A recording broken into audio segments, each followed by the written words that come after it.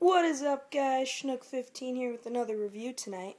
I don't know if you saw my other video, probably haven't, or maybe you have, but it's on that. Oh no, I can't show you what's in here. It's special unboxings. But okay, today I have a review of the Nike football towel. You could probably see that by the title.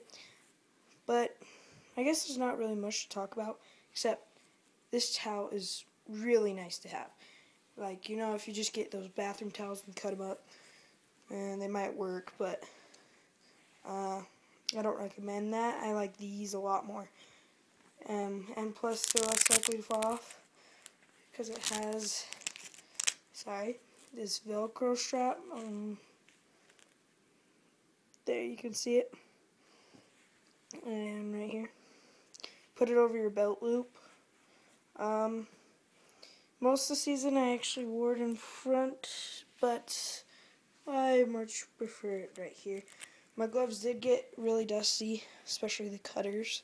What I don't recommend doing is drying it. Like, washing it in the washer is fine, but air dry it, because dried it and it's fraying.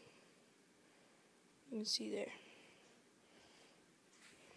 But yeah, still, amazing towel. I recommend it. Go buy it. It's $16, but it's really worth it. It's for any position. I recommend it for all positions. Every single one. O-line, D-line, a linebacker, DB, running back, receiver, O-line, quarterback, especially quarterback. But yeah, that's my review. It's short because there's not much to talk about it. I mean, it's a towel.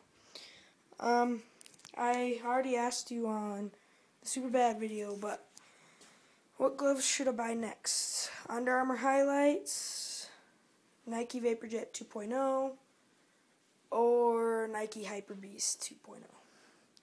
That is it, guys. Schnook15 signing out.